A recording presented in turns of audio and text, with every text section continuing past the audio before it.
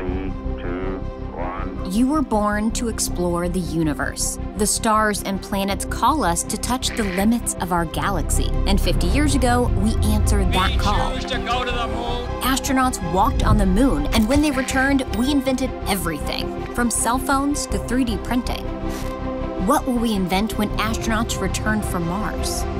There's only one way to find out. Liftoff. The red planet is waiting, but we all must work together. We need astronauts to fly, but we need engineers to build. We need you to share your love of space with others. What will your role be?